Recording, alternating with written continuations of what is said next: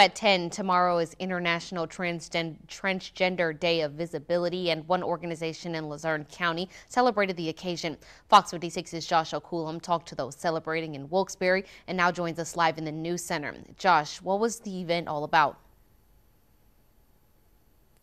Raylan, this is the second time NEPA Stands Up held this event. It allows people to share their stories and art to the community.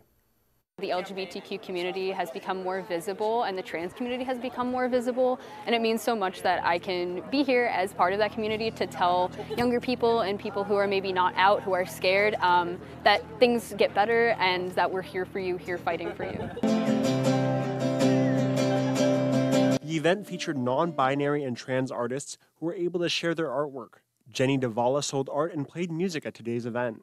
I'm very, very greatly appreciative to have a community that I can share in my expression with and that has expression to share with me.